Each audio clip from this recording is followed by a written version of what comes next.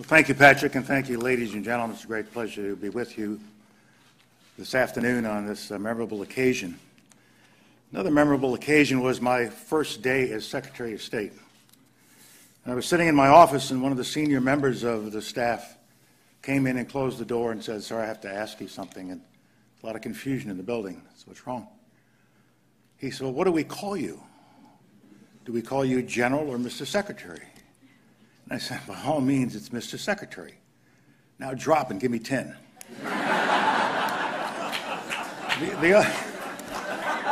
He almost did. I had to stop him, you know. Another question I've always gotten for many, many years now has to do with the connection between my time as chairman and my time as Secretary of State. And I say, is the leadership challenge the same? Was it the same? And the answer is two different organizations, two different cultures, two different histories, two different but complementary jobs that the military and the Department of State do. But there's one thing they have in common.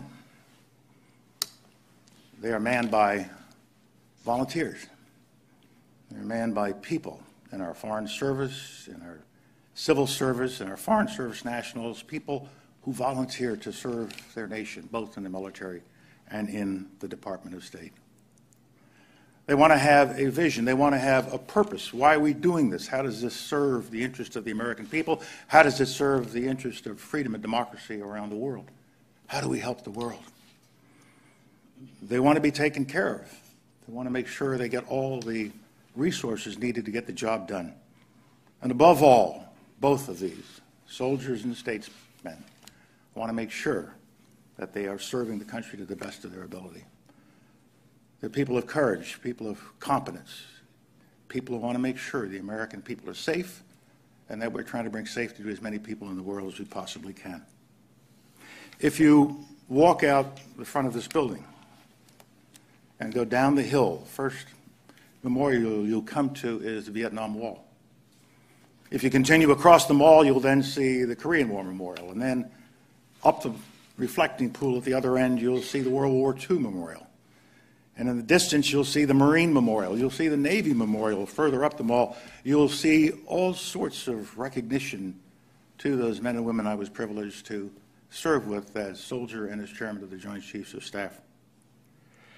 And you can do this all over this city, but you will never see anything until this moment, until this program, that pays tribute to the men and women of the Department of State, the diplomats, the foreign service officers, the political appointees, all of the others, civil servants included, and foreign service nationals, who do such a great job for this department. What do they do?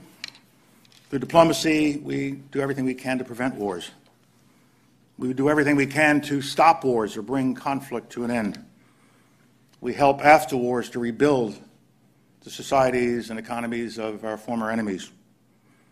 We execute treaties, we negotiate treaties and get them ratified, treaties that reduce arms or bring a peaceful level of action to different parts of the world. We spread our values throughout the world without lecturing, just by showing ourselves as a successful nation and demonstrating our value system. We execute trade negotiations and treaties which benefit us. We focus on human rights, on health, the environment. We talk to friends and adversaries, and we work with adversaries to make sure they do not become enemies. This is vital work. This is work that is in the best interest of the nation. We talk about all the ambassadors and other diplomats we have, and my favorite foreign service person is a young, in his first tour, her first tour, consular office in some consular office somewhere in the world. This is America to the rest of the world. That person at the window. And when somebody comes up and asks for help or says, "I want to go to America," it's that young person in their first tour who paves the way and gives the face of the American people to the people wanting to know more about America, wanting to come here. And so we should be so proud of what these men and women have done over the years.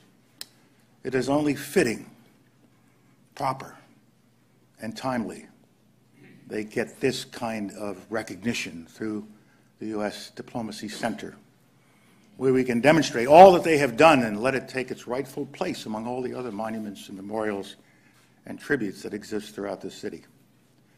So I express my thanks to all who have worked so hard on this. I express my thanks to those who have contributed, to those who have put all of their energy and devotion into this center. And I also look forward to coming back when we open this place and I can be one of the first ones through the door. Thank you very much.